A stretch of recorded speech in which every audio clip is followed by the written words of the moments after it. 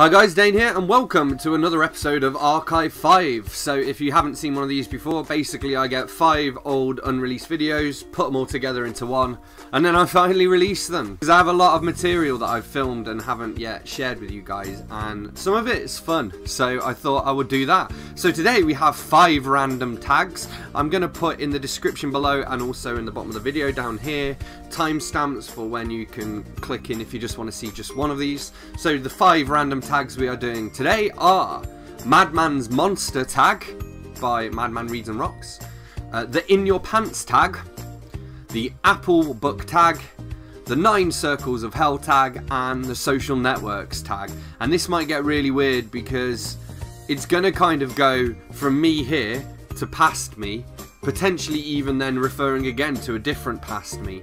Like, there are so many different me's. I think there's like 20 different like dates at which the various bits of footage in this have been filmed. But anyway, hopefully it'll at least be enjoyable. So without further ado, I'm gonna crack on with Madman's Monster tag. So here you go, over to old Dane. Enjoy. Hi guys, Dane here, and today I'm going to do the Madman's Monster tag. Now I appreciate this is kind of a Halloween-y tag and it's almost Christmas, so I'm just going to go full Nightmare Before Christmas and we're going to go ahead with it because why not? It looks fun.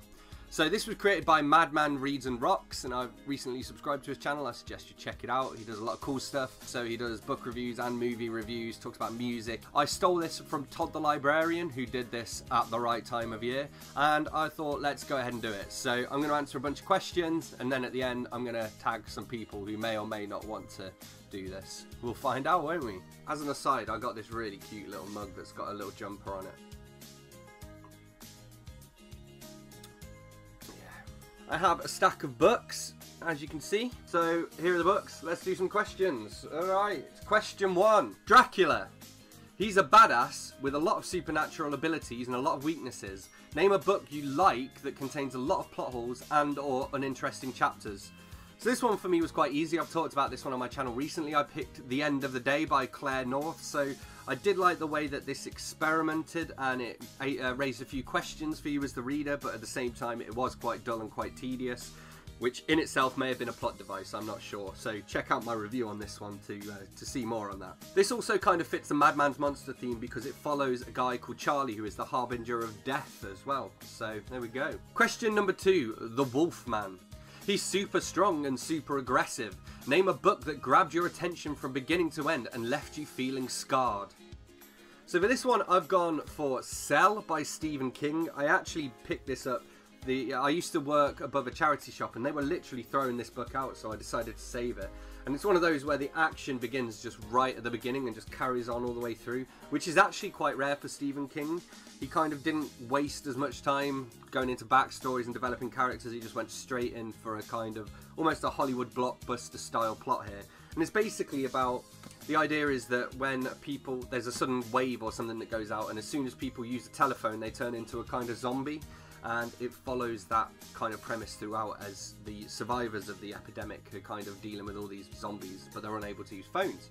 This also had an ending that just leaves you going, oh, because it's unanswered as well, but it's really good, it's really well done. Question number 3, Frankenstein's monster.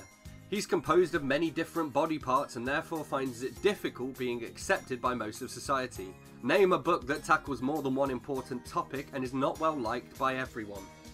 So I went for a book that was really controversial when it was first published and is now kind of a lot more accepted, but you do still get a lot of people who are idiots.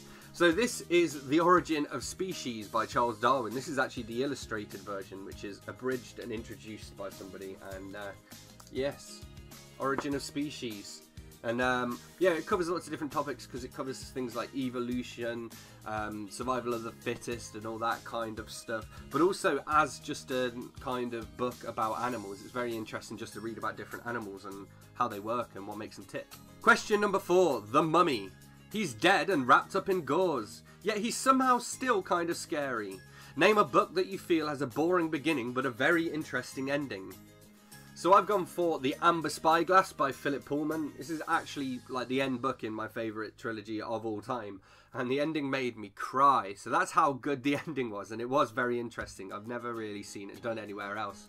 But at the beginning of this book, there is a lot of boredom happening. It kind of has to set the scene for the rest of the kind of book. So it started slowly but got a hell of a lot better. Question number 5. The Invisible Man. He's easy to lose track of and easy to forget about. Name a book that you believe is underrated and or in danger of being forgotten. So for this one I went for Roar and War with the Newts by Carol Capek. It's a classic piece of science fiction literature. Roar is actually short for Rossum's Universal Robots, and that's where the term robot came into our society. But it also raises some interesting questions about robotics and artificial intelligence that still hold up today, even though this was written years and years ago. And, you know, Carol Capek is kind of well known, and Roar is fairly well known, but not as well known as it should be. I mean, I think it should be up there with Isaac Asimov's Robots books. Stop pinging, TweetDeck. Question 6. Creature from the Black Lagoon. He's amphibious and looks like a cross between a fish and a scuba diver, but he can be pretty creepy when he wants to be. Name a book that creeped you out or made you cringe more than once. This is a classic. I've picked Dracula by Bram Stoker. Genuinely got scared by this book, and I read this when I was like 20, 21, and it freaked the hell out of me. In fact, I remember reading a big chunk of this while an ex-girlfriend, several ex-girlfriends down the line now, I was staying at her house and her parents wouldn't let us sleep in the same bedroom, so I had to sleep downstairs in this like little annex to the living room, and it was really creepy because it was like open plan, so you could see the whole floor of the house, and there were like bits of the room that were just shrouded in darkness, and I hate the darkness anyway. Hate other people's houses, so I didn't sleep very well. And what book did I have to keep me company? Yeah, even the cover was like staring at me. Question number 7, Phantom of the Opera. He wears a mask and a cape, but he's no superhero. Name a book that led you to believe it was just another rip-off of others like it, but ultimately ended up being something quite unique. So I've gone for City of Bones by Cassandra Clare, and pretty much all of her writing, to be honest. I'm very impressed with Cassandra Clare. I was really late to this. I mean, I only read this earlier this year, and in fact I'd already watched the Netflix series before them and kind of got into it that way, I guess. But I don't know, I mean, it's got Stephanie Meyer on the front, so I'm like, oh god, it's going to be a Twilight ripoff. And then the premise of it, it just sounds like so many other YA books, if you know what I mean. But it's actually really well done and really engrossing, really well written. And yeah, I really enjoyed City of Bones and do need to read the rest of the series. Question number 8. If you could be any monster, who or what would you be? Now, for me, I think I'd be a werewolf because wolves are my spirit animal. I don't believe in spirit animals, but if I did, a wolf would be my spirit animal. Don't ask me why, it's a long story. Question number 9. Spread the monster love. Tag some people. So I tag Kit Kats Can Read, What Cass Read, and Chrissy Books and Berries. So there we have it. That was the Madman's monster tag. Thank you to Madman Reads and Rocks for making this tag. It was fun. I made a mess of my books, which is always good. And now I'm going to go and put them away. So thanks a lot for watching. Don't forget to hit the subscribe button if you enjoyed this. Leave a like or a comment. Let me know if you've read any of these books, what you thought. And I'll see you soon for another video. Bye. Hi folks, Dane here, and today I'm going to do the In Your Pants tag, which may or may not be an existing tag, but if it's not, we're going to make it. Alright, so the idea is super simple, and pretty dumb to be honest, but it made me laugh. So basically I've collected 10 books, and then you go through the books, you say the title of the book, followed by In Your Pants, and theoretically it's incredibly entertaining. So I'm going to do 10 books, and then I'm going to tag 3 people to do this after me. And then I'm going to go and put these books back alphabetically. Alright, let's just go. Weird mix of books here. Charles Bukowski, The Continual Condition, In Your Pants. This book is about exactly what it sounds like, so it's almost cheating to use this, but Jack Barrett, The Erection, In Your Pants. A little bit of non-fiction for you. Seth Godin, Small is the New Big, In Your Pants. My girlfriend's selection. Enid Blyton, The Enchanted Wood, In Your Pants. Of course, it wouldn't be a list like this without some children's literature. Roald Dahl, James and the Giant Peach, In Your Pants. And you get a little bit tired of it all. Jodie Taylor, Just One Damn Thing After Another, In Your Pants. Comic fantasy, Terry Pratchett, Interesting Times, In Your Pants. A personal favourite of mine, Tao Lin, E. In Your Pants.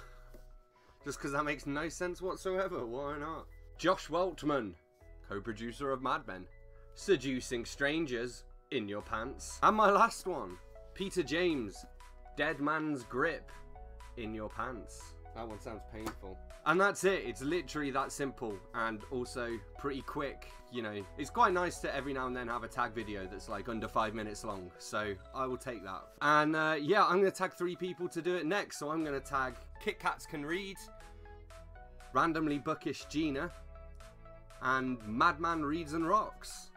So there we go. I might have just made up a tag or just repurposed somebody else's tag, or I don't know. It is what it is. So on that note, I'm going to go and investigate the cat and see how the cat's doing. So thanks a lot for watching. Don't forget to leave a comment, etc. Suggest some of your own favourite In Your Pants titles, and I will see you in your next time. Bye.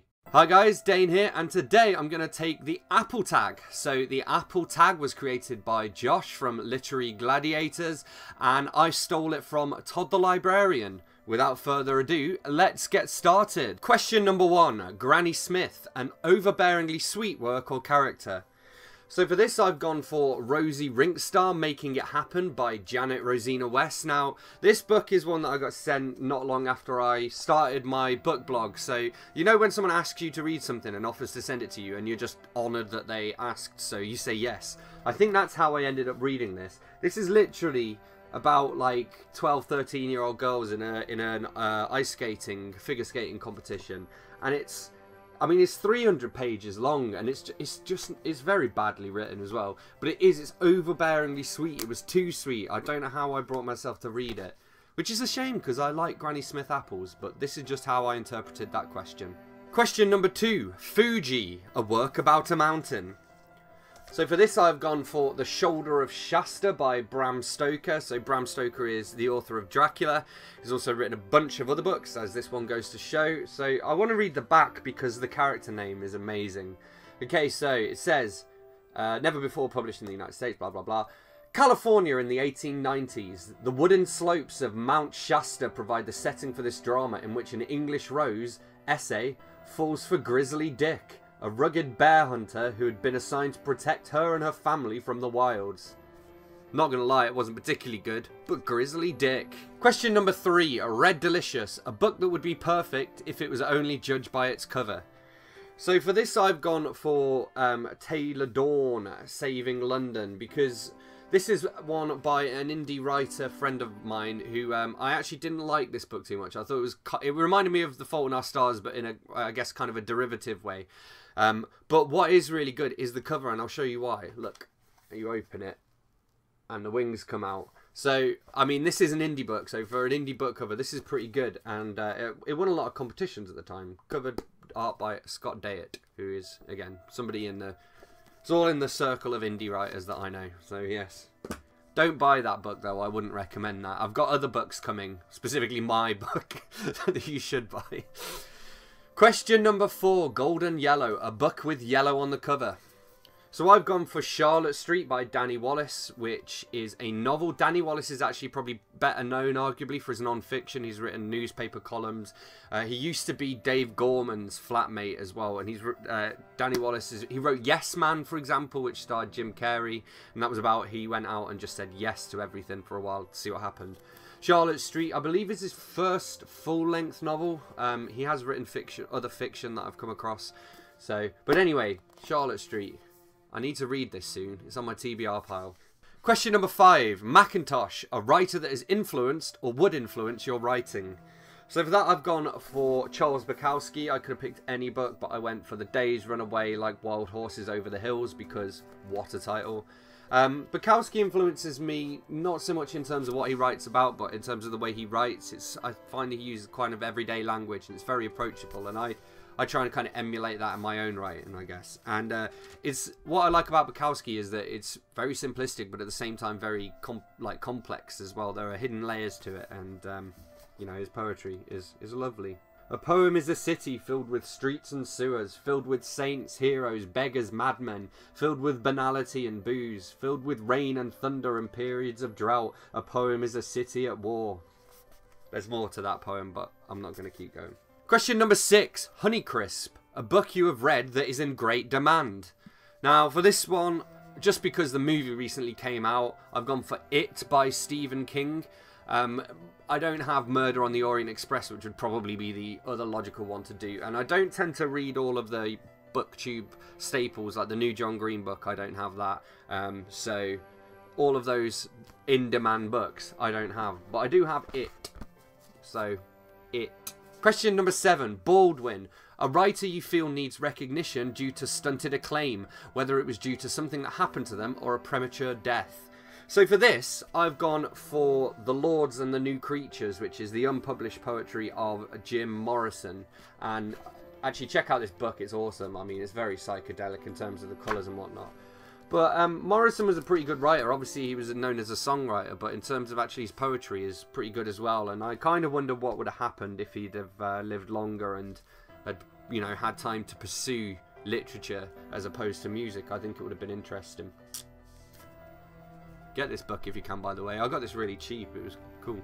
Question number 8. Empire. A work about or set in New York.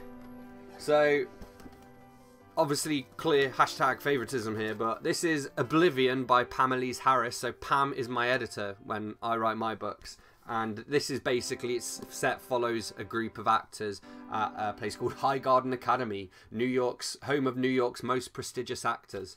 So this started out as a NaNoWriMo project as well, which I think is pretty cool. Question number 9. Gala. A work that fits under many genres. This is the one you should buy because it's my book. Or, well, it's a book that I worked on. It's Subject, Verb, Object, an anthology of new writing. And this came into mind purely because it's 18 different writers and they are all different genres, you know, horror and some's like travel writing and poetry and all that kind of stuff. I have a story in there. But yeah, there's an interesting mix of genres here purely because there are a lot of different people in it.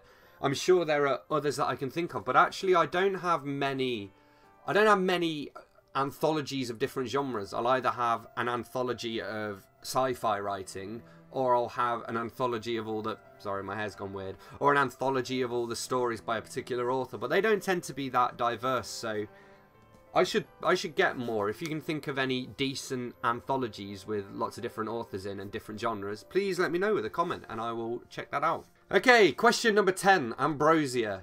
A long work that was easy to follow. So I've gone for A Game of Thrones by George R.R. Martin, although I guess there's the whole series. And I do think it was very easy to follow, considering it's like the TV show. There's a lot to it and a lot of different layers, but actually, as long as you pay attention, it is easy to follow, you know. And I mean, I read the books. I specifically read the books as kind of ahead of me watching the series. So I read book 1 and then watched season 1 and then kind of carried on. And I kind of binged through them over the period of a couple of months, and I never had a problem keeping track of who was who, or even, it didn't even feel kind of long or torturous to read it. It was a lot of fun. Game of Thrones. Definitely read the books if you haven't read them already, although this is BookTube. You probably have. Question number 11. Jazz. A work written in or after 2010 that demonstrates freshness and originality.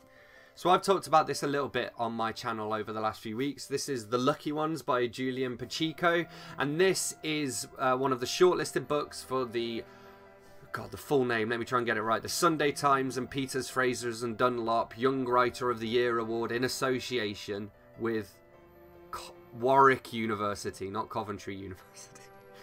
Anyway, what I really like about this, it's kind of, people don't know whether to classify it as a novel or a collection of short stories. It's a bit of both. It's very kind of hallucinogenic? Yeah, kind of like that. Hallucinatory, I meant. Dreamlike. It's, I don't know, I think maybe it's an acquired taste. I don't know if everyone would love it, but I personally, I really like the way that it played with language. I like the way that the themes carry between the different stories. And there's a story called Junkie Rabbit in here as well, which was just fantastic. So, yeah, I'm going for this one. Question number 12. Mutsu. A big book that you indulged. Oh, I completely read this question wrong. Okay, well, I'm unsure how exactly to answer this question because I read this wrong. When I was, like, prepping, I just thought it was like a book that you read to indulge yourself with. And so I went Better Than Life by Red Dwarf because it's my geeky sort of guilty pleasure. It's a novelization of Red Dwarf, the cult TV show. However, I guess as a big book that I indulged upon, my girlfriend says she thinks it means a book that I spent lots of money on, which I don't really spend a lot of money on books. However, I have been indulging in this, which is Outlandish Night, The Byzantine Life of Stephen Runciman by Minu Dinshaw. This is another one of those Sunday Times Young Writer Award books, and the reason I guess I've indulged on it, you can see it's massive. It's what's crazy is that this bit after this, these are all the notes, this bit. So I'm right at the end of it now, but I guess I've kind of indulged on it because this is the only book I've been reading, and I've just been kind of trying to binge on it, trying to get to the end. So if you indulge on food by eating too much of it, I have indulged on this book by reading too much of it. Question number 13. What is your favourite apple? Ironically enough, after I slagged off the book I mentioned for this question, my favourite kind of apple is Granny Smith's. I do love me a Granny Smith's. Although I was thinking when I was filming this tag, I thought, you know, maybe I should film myself taking a bite out of an apple as part of the footage. And then I realised we have no apples because I am unhealthy and don't eat enough fruit. And question number 14. Apple tree, who do you tag? Okay, basically anyone who hasn't done this already, feel free to go ahead and do it. And let me know if you do it as well. I'll check out your video. But in particular, I'm going to tag It Says Books and bring the pugs as well, please. Kit Kats Can Read, Graham Quigley as well. So that's it. That's it.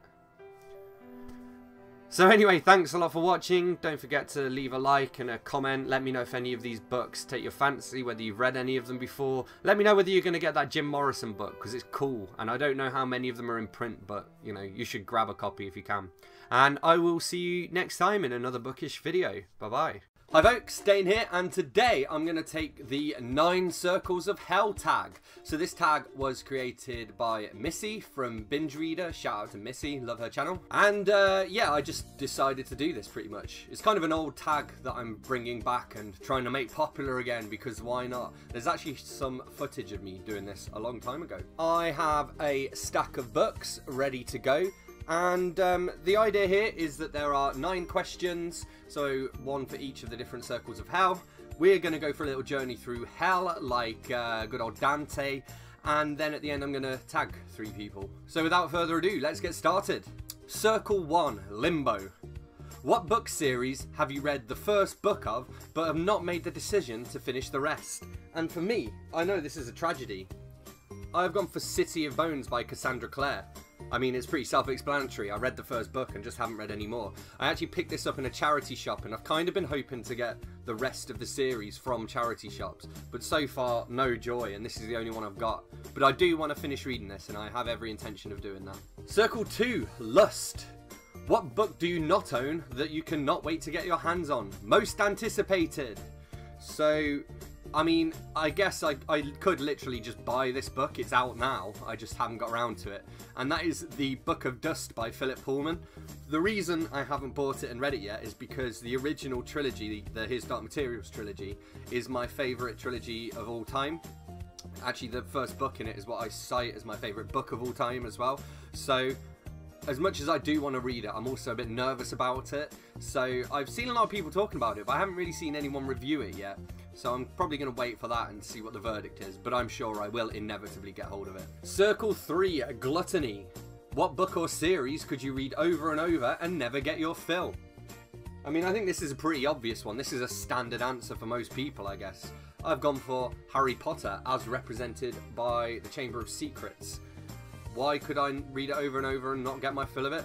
Because it's Harry Potter, and it's long as well, so even if you did just literally read the whole book series and then start again, by the time you start again, you know, you're kind of ready to start again and go back to the beginning. So why not? Circle 4, Greed.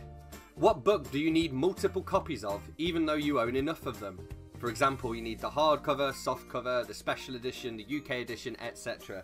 So, kind of a cheaty answer here, and a bit of self-promo as well, but I have gone for basically any of my own books. And this one here is Driven, which is my new book. And this is the only copy of it in existence at the time of filming, and I literally just bought 40 copies of it because I need spare copies to be able to sell them to people. So, I guess I'm greedy for my own books. Circle 5, Wrath. What book did you hate and would never recommend?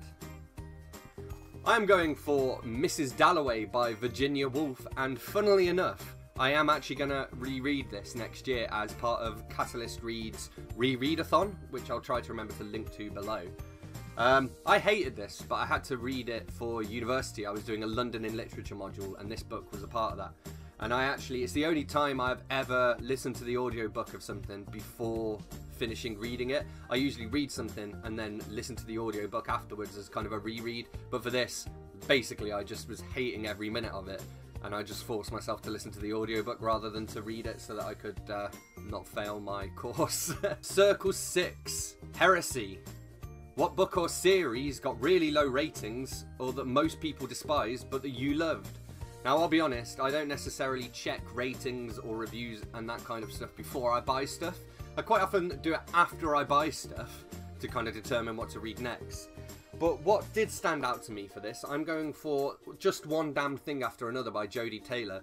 The reason being, I was actually sent the first book of this series by the publishers, which is Accent Press. I met them at a London book fair, and then after reading it, I posted my review of it. I enjoyed it, and my uncle commented on it saying that he hated it, and he'd actually got books 2 and 3 of the series because he'd bought the first 3 books, and he ended up giving them to me, and I still enjoyed them, so happy days. That's the best I've got for you. Circle 7, Violence. Which dystopian book or series had the most violent society in your opinion? I'll be honest, most of the dystopian stuff I read is more on the classic side of dystopian, so like A Brave New World and 1984 and stuff like that. And this specifically says violent, and those aren't necessarily violent because they don't have to be, they already kind of control everything. However, Battle Royale by Kushan Takami. Now, if you know anything about Battle Royale, you know that it is violent, and the book is it's excellent actually. I really enjoyed this book.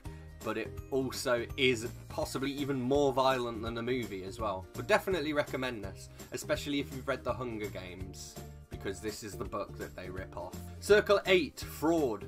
What book did the cover or synopsis not truthfully depict the story? Now, this isn't really intentional, but The Stand by Stephen King. Now let me read you the blurb here. Dark dreams that warned of the coming of the Dark Man. The apostate of death, his worn-down boot heels tramping the night roads, the warlord of the charnel house and prince of evil. His time is at hand, his empire grows in the west and the apocalypse looms. And also the cover. I mean, if you've read The Stand, you'll know while that is kind of an accurate depiction, it's probably an accurate depiction of about these pages right at the end, whereas the rest of this, like, I mean, how do you summarise The Stand? It is just absolutely epic. You can't really summarise it in a blurb or in a cover. It's like trying to summarise the entirety of Game of Thrones in one sentence. You just can't do it. Circle 9, Treachery. What book series did the protagonist start off strong but grew weaker as time went on? For this I've gone for Rick Riordan, Percy Jackson and the Lightning Thief. But I actually can't remember now why I picked this book. Purely because I've only read this one book in the series.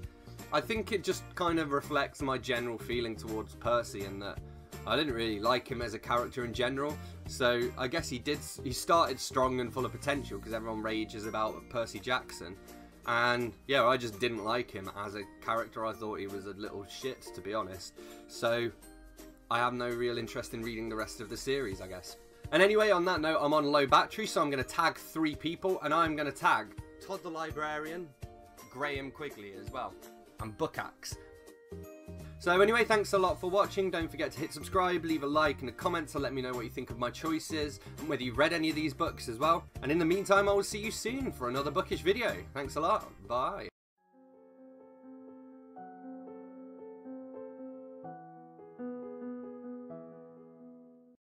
Hi folks, Dane here, and today I'm going to take the Social Networks book tag. So this was created by Faulty Devices, and I'll link to that below.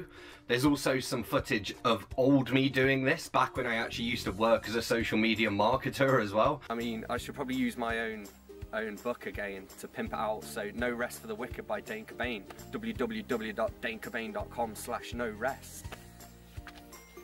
Now I don't do that, now I write and read books. But those were fun times as well. I have a bunch of books, and as usual, as you might expect from a tag video, there are a bunch of different questions, and I will answer each of those, and then at the end of the video I'm going to tag 3 people to take this next. Now what's cool about this is all of these questions are based on social networking sites as well. Just bear with me, we'll figure it out as we go along. You ready? Alright. Question 1, Twitter. A book you want to share with the world. So this is the obligatory self-promo. I have gone for Driven by myself. So this is the first book in my new detective novel series. Specifically, I want to share this with the world because it's not actually out yet. So all the work on it is finished, and now it's just going through those final few stages ahead of publication. So I really want to share this with the world, and I can't yet, but soon. By the way, let me know if you want to read a copy of this, and we'll make it happen. Question number 2, Facebook.